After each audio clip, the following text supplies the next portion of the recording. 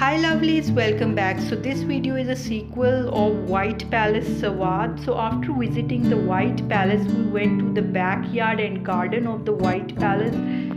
We actually went there in late October, so there was a fall season and the yellow and the brown fallen leaves make it more colorful and magical. On this area particularly, the fallen leaf from the maple tree just create a novel's vibe, and it also looks so enchanting.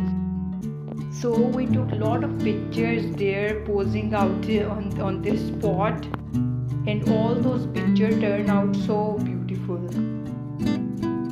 When we move upstairs, we spot this colorful tree, so we have also a lot of pictures out there, and this is the way through the stairs, and the pictures were also so good at this spot as well. We also took umbrella because it was raining really hard on that day, and this was the swing that was outside the White Palace.